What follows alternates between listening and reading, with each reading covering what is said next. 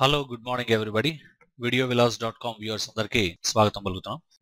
ఈ particular video క్లిప్లో మీకు ఇన్డిజైన్లో ఉన్నటువంటి ముఖ్యమైనటువంటి టూల్స్ ఏంటి, ముఖ్యమైనటువంటి ఆల్మోస్ట్ అన్ని కవర్ చేయడం జరుగుతుంది.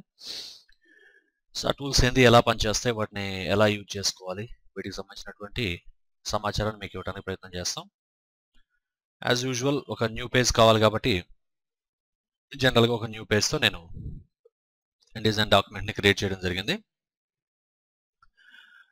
సో మొట్టమొదటి వీడియో క్లిప్లో మీకు పూర్తిగా ఇంటర్ఫేస్ గురించి ఇన్ఫర్మేషన్ ఇచ్చాం. దానిలో భాగంగా మీరు ఒకసారి ఈ ఎడమ చేతి పక్కన చూసినట్టయితే టూల్ బాక్స్ మనకు ఉంటుంది. జనరల్గా మనకి సింగిల్ కాలం మోడ్లో ఉంటుంది, లేకపోతే డబుల్ కాలంలో కావాలన్నా సరే మనం డిస్ప్లే చేయొచ్చు. ఇది ఎక్స్పాండ్ కొలాప్స్ అనేటువంటి ఐకాన్ ఇది. దీన్ని క్లిక్ చేస్తూ మీరు మీకు నచ్చినట్టుగా మీకున్నటువంటి అవకాశాన్ని బట్టి ఆ ప్యానల్ని ఎక్స్పాండ్ చేయడం కానీ కొలాప్స్ చేయడం కానీ ఈ విధంగా వర్క్ చేసుకోవచ్చు.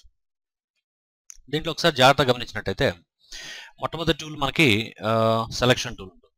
ఈ సెలక్షన్ టూల్ని జనరల్గా మనం ఏదైనా సరే ఒక ఇమేజ్ కానివ్వండి ఇట్లాంటివి తీసుకున్నప్పుడు ఫర్ ఎగ్జాంపుల్ ఒక ఇమేజ్ తీసుకున్నాం. సో దీన్ని మూవ్ చేయాలన్నా సరే ఇటువంటి పరిస్థితుల్లో మనకి జనరల్గా వెరీ ఫస్ట్ టూల్ ఇక్కడ మనం చూసినటువంటి సెలక్షన్ టూల్ మనకి యూజ్ అవుతుంది. చాలా వరకు ఈ టూల్స్ రెండు కూడా కామన్గా మనకి చాలా అప్లికేషన్స్లో కనపడుతుంటాయి. ఈవెన్ అడోబ్ ఇల్లస్ట్రేటర్లో కూడా మనం ముఖ్యంగా సెలక్షన్, డైరెక్ట్ సెలక్షన్ చూస్తుంటాం.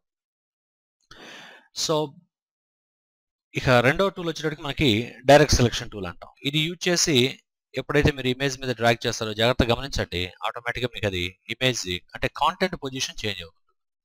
సహజంగా మనం ఈ సెలక్షన్ టూల్ యూజ్ చేసి ఇమేజ్కి ఎప్పుడైతే సెంటర్లోకి వస్తామో మనం ఆటోమేటిక్గా కాంటెంట్ గ్రాబర్ అనేది యాక్టివేట్ అవుతుంది. అదే పద్ధతిలో జనరల్గా డైరెక్ట్ సెలక్షన్ యూజ్ చేసి డ్రాగ్ చేయడం వల్ల కూడా మనకి ఇమేజ్ ఆర్ కాంటెంట్ ఏదైతే ఉందో దాన్ని రీపొజిషన్ చేసేటువంటి పరిస్థితి అయితే ఉంది. అది మనం ఇమేజ్ మీద వర్క్ చేసేటప్పుడు. అట్లా కాకుండా ఉదాహరణకి మనం ఏదైనా షేప్స్ డ్రా చేసినప్పుడు నార్మల్ సెలక్షన్ టూల్ వచ్చేటప్పటికి మనకి ఓవరాల్ షేప్ని సెలెక్ట్ చేయడానికి కానివ్వండి, లేదంటే స్కేల్ చేయడానికి ఇట్లాంటి పరిస్థితుల్లో యూజ్ అవుతుంది. వెరాజ్ ఈ డైరెక్ట్ సెలక్షన్ టూల్ కనుక మనం జాగ్రత్త చూసినట్టయితే మనం సబ్ ఆబ్జెక్ట్స్ని ఏవైనా సరే ఇండివిజువల్ ఎలిమెంట్స్ని మనం మూవ్ చేసుకోవాలనుకున్నప్పుడు ఆ షేప్లో ఈ విధంగా మనం ఈ డైరెక్ట్ సెలక్షన్ అనేది యూజ్ చేస్తాం. ఆల్రెడీ మీకు ఈ వీడియో చూసిన ఎవరికైనా సరే graphic designing are graphic software మీద కొంచెం అవగాహన ఆల్రెడీ వేరే అప్లికేషన్స్లో ఏమైనా ఉన్నట్టయితే ఈ రెండు టూల్స్ కూడా మీకు చాలా ఈజీగా అర్థమైపోతాయి. ఇక్కడ నెక్స్ట్ వచ్చేటప్పటికి మనకి ఇక్కడ పేజ్ టూల్ అని కూడా ఒకటి ఉంటుంది. ఈ పేజ్ టూల్ ఎప్పుడైతే తీసుకుంటారో ఆటోమేటిక్గా మీకు పేజ్ యాక్టివేట్ అయిపోతుంది. ఈ పేజీ మనం ఎనీ టైం మనం క్లిక్ చేసి మనకు నచ్చినట్టుగా దాన్ని అడ్జస్ట్ చేసుకోవాలి అనుకున్నప్పుడు ఈజీగా మనం ఎటు కావాలంటే అటు మనం స్కేల్ చేసుకోవడానికి కానివ్వండి ఇట్లాంటివి పరిస్థితుల్లో మనకి ఈ టూల్ పేజ్ టూల్ ఏదైతే ఉందో అది 100% మనకి యూజ్ అవుతుంది. సో జనరల్గా ఏంటంటే మనం కస్టమ్ సైజెస్లోకి వచ్చేసి మనకు నచ్చినటువంటి సైజ్ ఏదైనా సరే డిఫైన్ చేయడం జరుగుతుంది. ఉదాహరణకి నేను ఒక నేమ్ మనకి మై పర్సనల్ సైజ్ అనేది ఇచ్చేస్తున్నాను. దీంట్లో నేను 10 inches by 10 inches ఇస్తున్నాను. సో ఎప్పుడైతే ఓకే అంటామో ఆటోమేటిక్గా ఆ సైజ్కి వచ్చేస్తుంది. సో ఆ 10 inches by 10 inches సైజెస్లోకి మనకి ఫిట్ అవడం అనేది జరిగింది. సో అపార్ట్ ఫ్రమ్ దట్ మనం ఈ ఆల్ట్ కీ అనేటువంటిది యూజ్ చేస్తూ డ్రాగ్ చేయడం ద్వారా మనకు నచ్చిన విధంగా అంటే డైరెక్ట్గా ఇంకా ఎటువంటి కన్స్ట్రెంట్స్ లేకుండా పేజ్ని ఎప్పుడైనా సరే మీరు స్కేల్ చేయాలనుకున్నప్పుడు ఆల్ట్ కీ పట్టుకొని డైరెక్ట్గా డ్రాగ్ చేయడం అనేది ఒక ఫెసిలిటీ. సో ఈ విధంగా మనం పేపర్ సైజ్ని ఎప్పుడైనా సరే అడ్జస్ట్ చేసుకోవాలి అని అనుకున్నప్పుడు 100% మనకి ఈ పర్టికులర్ ఆప్షన్ ఏదైతే ఉందో మనకి పేజ్ టూల్ ఆప్షన్ చాలా చాలా యూస్ఫుల్గా ఉంటుంది అనమాట. అదేవిధంగా నేను మళ్ళీ బ్యాక్ వచ్చేసి ఒకసారి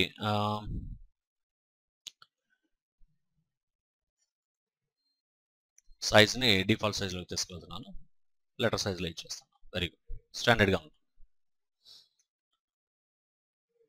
ఇక అదేవిధంగా నెక్స్ట్ వచ్చేటప్పటికి మనకి గ్యాప్ టూల్ అనేది ఒకటి ఉంటుంది. మనకి ఈ గ్యాప్ టూల్ యొక్క పర్పస్ ఏంటంటే మీరు ఏవైనా సరే మల్టిపుల్ ఇమేజెస్ కానీ ఏవైనా సరే ఇంపోర్ట్ చేసినప్పుడు, సో ఇంతకుముందు మన వీడియో క్లిప్స్లో కూడా దీన్ని అప్ టు సమ్ లెవెల్ ఒక లెవెల్ వరకు చూడటం జరిగింది. ఇప్పుడు జాగ్రత్తగా గమనించినట్టయితే మీకు దీని యొక్క ఇంపార్టెన్స్ క్లియర్గా అర్థమైపోతుంది. నేను ఈ విధంగా 2 photographs ఇన్సర్ట్ చేశాను. సో దీంట్లో ఇప్పుడు ఈ గ్యాప్ టూల్ యూజ్ చేసి ఈ మధ్యలో ఉన్నటువంటి గ్యాప్ని అడ్జస్ట్ చేయాలనుకుంటున్నాను. సో క్లిక్ చేసి మనకి ఎంతవరకు కావాలో అటు డ్రాగ్ చేసుకోవచ్చు.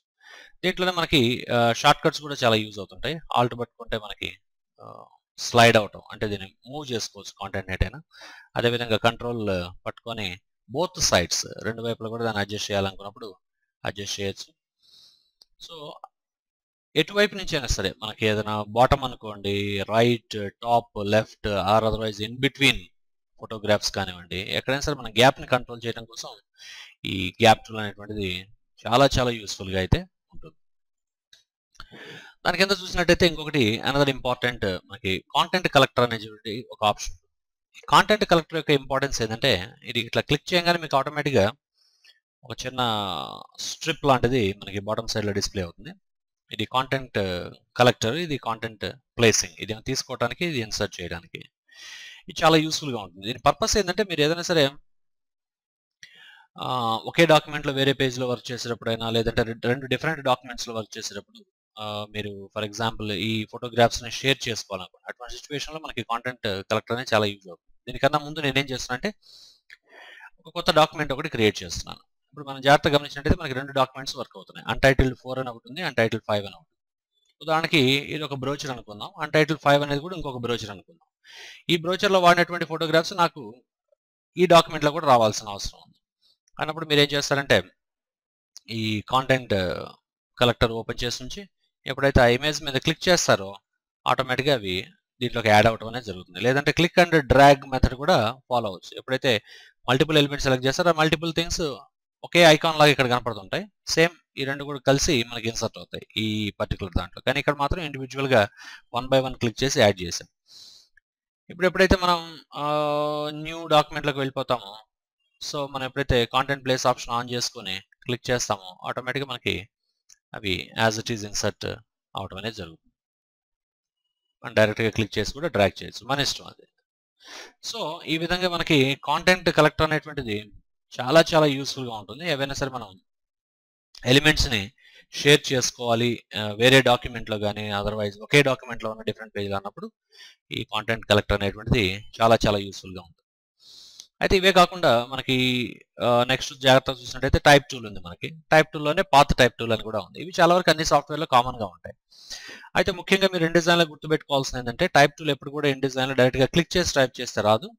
ఇంతకుముందు కొన్ని వీడియో క్లిప్స్లో మీకు చెప్పడం జరిగింది. కంపల్సరీ ఒక మార్క్ లాగా డ్రా చేసి టెక్స్ట్ ఏరియాని దాంట్లో టైప్ చేయాల్సిన అవసరం ఉంటుంది.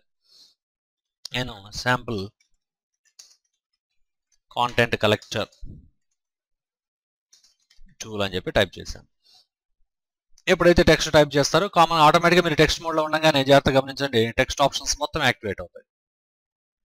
ఈ టెక్స్ట్ ఆప్షన్స్లో మనకి క్యారెక్టర్ ఆప్షన్స్ ఉంటాయి, అలాగే ఇక్కడ జాగ్రత్తగా చూస్తే పారాగ్రాఫ్ ఆప్షన్స్ ఉంటాయి. ఈ రెండు కొంచెం జాగ్రత్తగా గమనిస్తే అర్థమైపోతుంది. సహజంగా మనం క్యారెక్టర్లోనే ఉంచి ఇంతవరకే చూస్తాం. పారాగ్రాఫ్ ఆప్షన్స్ మనకు కనపడట్లేదు, అదే లెఫ్ట్ మార్జిన్ ఇండెంటేషన్స్ ఎక్కడ ఉన్నాయని కన్ఫ్యూజ్ అవుతాం. ఏం అక్కర్లేదు, జాగ్రత్తగా గమనించినట్టయితే ఇక్కడ ఇది క్యారెక్టర్ ప్యాలెట్, ఇది పారాగ్రాఫ్. పారాగ్రాఫ్ మీద క్లిక్ చేస్తే పారాగ్రాఫ్ ఆప్షన్స్ మొత్తం యాక్టివేట్ అవుతాయి. సో నేను ప్రస్తుతానికి నాకు నచ్చినటువంటి సైజ్ ఒకటి ఇచ్చేసేసి అక్కడ డిస్ప్లే చేస్తున్నాను. అదేవిధంగా ఎప్పుడైతే మీకు ఉన్నటువంటి టెక్స్ట్ థ్రెడ్ ఏదైతే ఉందో అది అవసరమైనటువంటి టెక్స్ట్ కన్నా కూడా ఎక్కువ స్పేస్లో ఉన్నట్టయితే మీరు కన్ఫ్యూజ్ అవ్వకుండా సింపుల్గా మీరు ఆ కార్నర్ మీద డబుల్ క్లిక్ చేసినట్టయితే ఆటోమేటిక్గా అది ఎగ్జాక్ట్ సైజ్కి అది ఫిట్ అవడం అనేది జరుగుతుంది.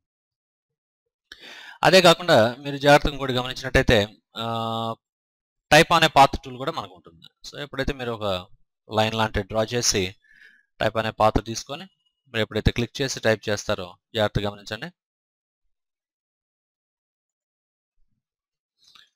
Type on a path, type on a path, something. The quick brown fox jumps over the lazy dog. మీకు నచ్చిన టైప్ చేయండి. సో ఈ విధంగా మనం ఏదైనా సరే ఒక పాత్ ఉన్నప్పుడు ఆ పాత్ మీద టెక్స్ట్ని డిస్ప్లే చేయాలి, లేదంటే ఆ పర్టికులర్ పాత్ దాని పద్ధతిలో టెక్స్ట్ని అరేంజ్ చేయాలనుకున్నప్పుడు ఈ టైప్ అనే పాత్ అనేది చాలా యూస్ఫుల్గా ఉంటుంది. ఫర్ ఎగ్జాంపుల్ ఇప్పుడు నేను ఏం చేస్తున్నా, పెన్ టూల్ తీసుకొని నాకు నచ్చిన విధంగా పాత్ క్రియేట్ చేశాను. దాని మీద ప్రస్తుతం టెక్స్ట్ అని టైప్ చేస్తాం.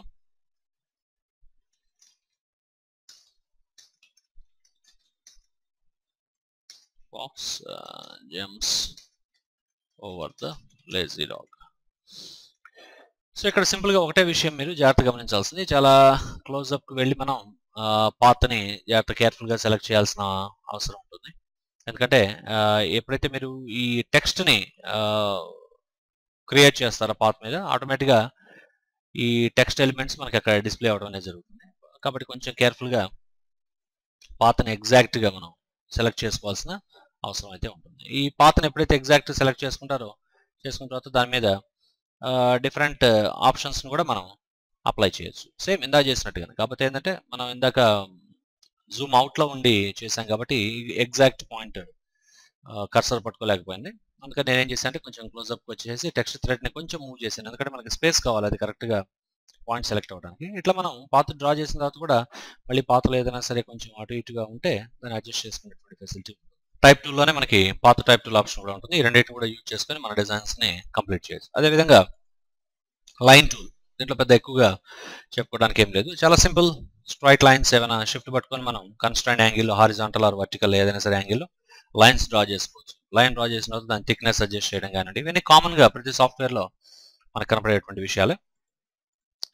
సో లైన్ టూల్ అనేటువంటిది ఒకటి. అదేవిధంగా ఇంకా మనకి పెన్ కానీ, పెన్ టూల్తో ఏదైనా డ్రా చేసిన తర్వాత మళ్ళీ ఇక్కడ ఏదైనా ఇంకొక యాంకర్ పాయింట్ యాడ్ చేయాలనుకున్నప్పుడు యాడ్ యాంకర్ పాయింట్ అని ఉంటుంది. సో ఎప్పుడైతే క్లిక్ చేస్తారో అక్కడ యాంకర్ పాయింట్ అనేటువంటిది యాడ్ అవుతుంది. అయితే ఇక్కడ ఒక చిన్న విషయం గుర్తుపెట్టుకోవాలి, మీరు ఆల్రెడీ వెక్టర్ సాఫ్ట్వేర్ నాలెడ్జ్ ఉన్న వాళ్ళకి నేను ఈ విషయాలు చెప్పక్కర్లేదు. టోటల్గా మీరు ఇక్కడ చూస్తున్నటువంటి దాన్ని మనం పాత్ అంటాం. ఈ పాత్లో మనకి ఈ మెయిన్గా కంట్రోల్ చేయగలిగినటువంటి ఆప్షన్స్ ఏవైతే కనపడుతున్నాయో వీటిని మనం యాంకర్ పాయింట్స్ అంటాం. ఈ ఒక యాంకర్ పాయింట్ నుంచి ఇంకొక యాంకర్ పాయింట్కి మధ్యలో ఉన్న స్పేస్ని సెగ్మెంట్ అని పిలుస్తాం. అదేవిధంగా ఈ యాంకర్ పాయింట్ని ఎప్పుడైతే సెలెక్ట్ చేస్తున్నారో ఆ యాంకర్ పాయింట్ని కంట్రోల్ చేసుకోవడం కోసం హ్యాండిల్స్ ఇక్కడ మనకి డిస్ప్లే అవుతాయి. ఈ హ్యాండిల్ని మనం స్వింగ్ చేస్తూ లేదంటే అటు ఇటు మూవ్ చేస్తూ ఆ పాత్ యొక్క డైరెక్షన్ని అడ్జస్ట్ చేయొచ్చు. ఈ విధంగా మనకి ఈ పాత్ ఎనాటమీ అనేటువంటిది ఉంటుంది. ఒక పాయింట్ యాడ్ చేసిన తర్వాత మళ్ళీ ఎప్పుడైనా సరే మీరు ఏదైనా పాయింట్ ఒకటి అన్నెసరీ అనుకున్నప్పుడు మైనస్ టూల్ యూజ్ చేసి దాని పాయింట్ని డిలీట్ చేయొచ్చు. అదేవిధంగా convert anchor are convert direction టూల్ని use చేసి మళ్ళీ క్లిక్ చేసి డ్రాగ్ చేయడం ద్వారా డైరెక్షన్ చేంజ్ చేయొచ్చు. లేదా ఇప్పుడు ఫర్ ఎగ్జాంపుల్ ఇక్కడ కర్వ్ చూస్తున్నారు మీరు, మళ్ళీ నేను సింపుల్గా క్లిక్ చేయడం ద్వారా కర్వ్ని మళ్ళీ స్ట్రైట్ ఆర్ కార్నర్ పాయింట్ కింద చేయొచ్చు. మళ్ళీ ఇక్కడ మనకి కార్నర్ పాయింట్ ఇది, మళ్ళీ డ్రాగ్ చేయడం ద్వారా కర్వ్ యాడ్ అవుతుంది, మళ్ళీ క్లిక్ చేసి డ్రాగ్ చేయడం ద్వారా కర్వ్ యాడ్ అవుతుంది, మళ్ళీ క్లిక్ చేయడం ద్వారా కార్నర్ అవుతుంది. ఇట్లా you can play with that. ఇవే కాకుండా ఇంకొక అడ్వాంటేజ్ దీంతో ఉంది ఏంటంటే, నార్మల్గా డైరెక్ట్ సెలక్షన్ టూల్ తీసుకొని మీరు ఎప్పుడైనా సరే ఈ హ్యాండిల్ని అడ్జస్ట్ చేసినప్పుడు మనకి బోత్ సైడ్స్ సిమెట్రికల్గా అడ్జస్ట్ అవుతుంటుంది. అట్లా కాకుండా ఓన్లీ ఒకవైపు మాత్రమే అడ్జస్ట్ అవ్వాలనుకున్నప్పుడు మనం పెన్ టూల్లో ఉన్నటువంటి convert anchor point are direction tool తీసుకొని ఎప్పుడైతే క్లిక్ చేసి డ్రాగ్ చేస్తామో ఒకవైపు మాత్రమే అడ్జస్ట్ అవుతుంది. జాగ్రత్తగా గమనించండి. ఈ విధంగా మనం కొన్ని ఇంట్రెస్టింగ్ షేప్స్ ఏమైనా డిజైన్ చేయాల్సి వచ్చినప్పుడు ఇది చాలా యూస్ఫుల్గా ఉంటుంది మనకి. అదేవిధంగా ఇక పెన్ టూల్ తర్వాత జాగ్రత్త చూసినట్టయితే పెన్సిల్ టూల్ ఆప్షన్స్ ఉంటాయి. Pencil tool free hand tool, దీని నేమ్లోనే ఉంది మనకి. ఏవైనా సరే మనం ఫ్రీ హ్యాండ్ షేప్స్ ఏదైనా డ్రా చేయాల్సి వచ్చినప్పుడు పెన్సిల్ టూల్ని యూజ్ చేసి చేస్తాం. సో జాగ్రత్తగా గమనించినట్టయితే మీరు ఇక్కడ ఒక ఫ్రీ హ్యాండ్ లైన్ చూస్తున్నారు.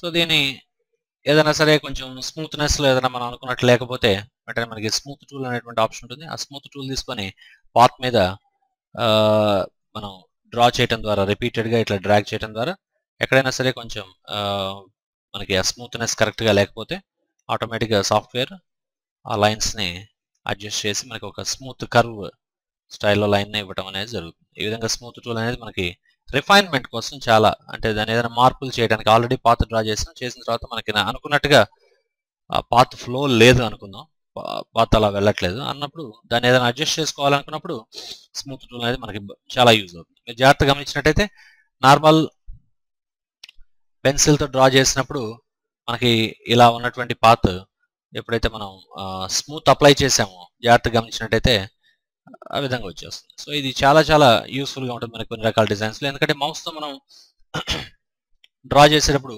జనరల్గా ఒక్కొక్కసారి కర్సర్ అంత కంట్రోలింగ్ అనేటువంటిది మనకి ఇవ్వదు.